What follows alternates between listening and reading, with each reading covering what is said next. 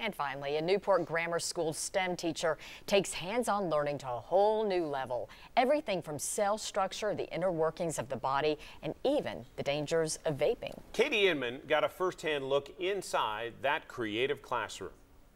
Good morning, good morning. Stepping into this classroom Perfect. is an experiment. You know, when I come in, I get real excited about what we're going to do. I get to go to science class every day. Phillip Lewis has his dream job as a one-of-a-kind STEM lab teacher at Newport Grammar School. And now I get to play every day. And it's not just because he grew up in these halls. They know that when they come in here, they're going to be doing something hands-on and something fun, and they're able to be creative when they do that. It's neat to bring that aspect back into the community that I grew up in. He makes real-world applications with every lesson.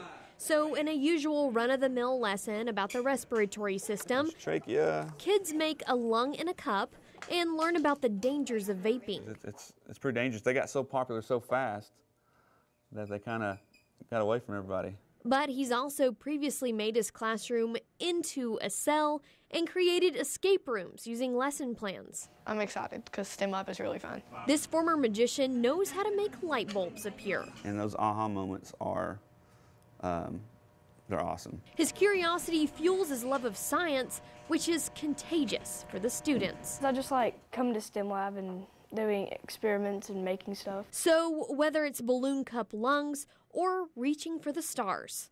It's hard to get be in a bad mood when you're around kids and you can see them growing. Katie Inman, 10 News.